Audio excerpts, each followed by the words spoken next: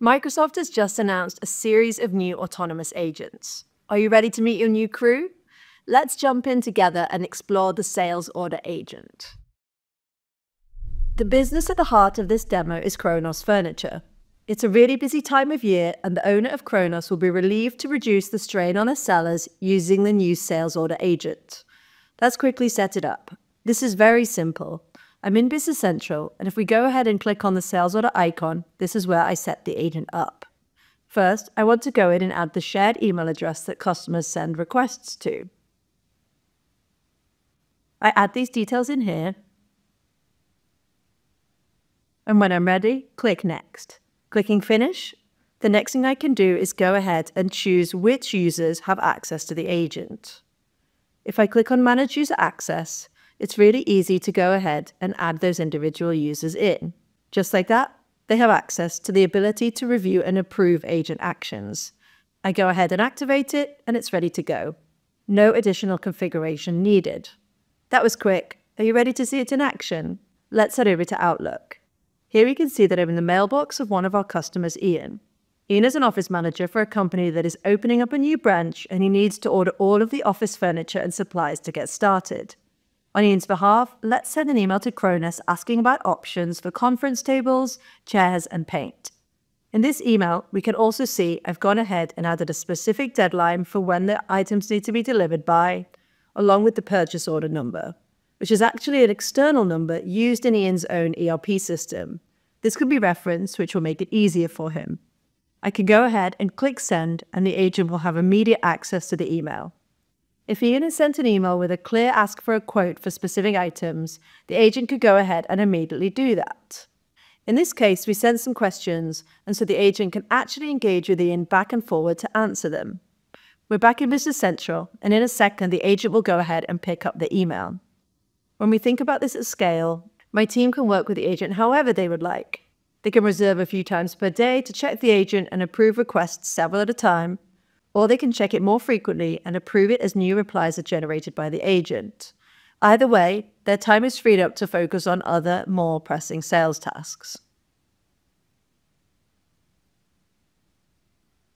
We can see here that the agent has gone ahead and mapped the email to Ian's account and has actually created a draft email. If we click in, we can see the full email. Let's click on Review, and now we can see here the email that the agent has generated. It has a full list of all of the conference tables, chairs, and white paint that Kronos sells. I feel good about this email, so I can go ahead and approve it, and it will get sent straight to Ian. Let's click on Confirm, and it will go. Back in Ian's inbox, we're able to go ahead and confirm his final requirements and ask for a quote. If his reply is vague, the agent would reply to clarify his exact details, but in this case, we're giving a really clear response. We want to go ahead and order 2 conference tables, 8 of the London chairs, and 2 cans of the eggshell white paint. With all the information that it needs, the agent will be able to create a quote. Let's head back into Business Central. Normally, creating a quote would take several minutes for each individual customer, times up by the number of requests that they get each day, and honestly, there just isn't enough time. To make sure that the team is still kept in the loop, someone will be able to see that quote and approve it before it gets sent out.